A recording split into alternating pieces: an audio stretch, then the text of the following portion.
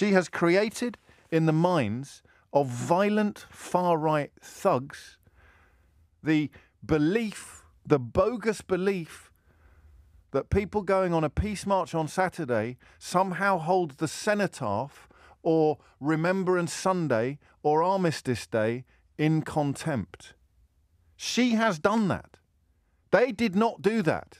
They did not say anything. They did not promise anything. They did not pledge anything. They did not announce anything. They are not going anywhere near the cenotaph. They're not on the streets until 2 hours after the 11th hour. On the 11th day of the 11th month has passed and been marked. The only way in which anybody has ended up believing that there is a